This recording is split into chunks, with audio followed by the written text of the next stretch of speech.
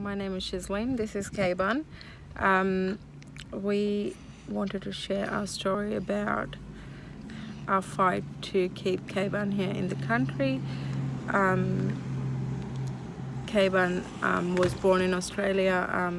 He suffered a brain injury due to traumatic birth, and we've been fighting since to keep K-Bun in the country, just not knowing what the next step would be and what would happen to us is in the context of having to possibly return to a country that wouldn't be able to help K-Bun's and his needs in terms of medical care, and that has definitely left us scared.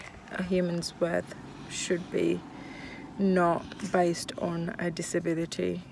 We talk about inclusion and living as a cohesive community, but as soon as we feel that a person might cost the taxpayers such, they become excluded from the said community, and that shouldn't be the basis of how we look at people.